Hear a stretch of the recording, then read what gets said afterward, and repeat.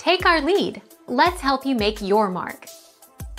Our goal is your satisfaction. Let us show you the way. If a small part of the tick remains embedded in the skin, that is okay. There is no longer a risk of transmission of disease once the tick is dead. Clean the area well with soap and water.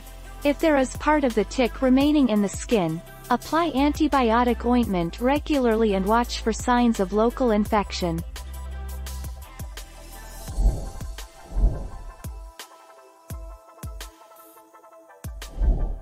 Take our lead.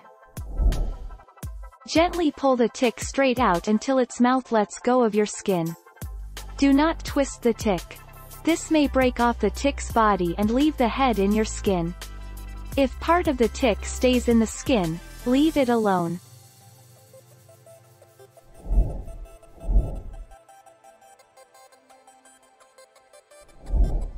Take our lead.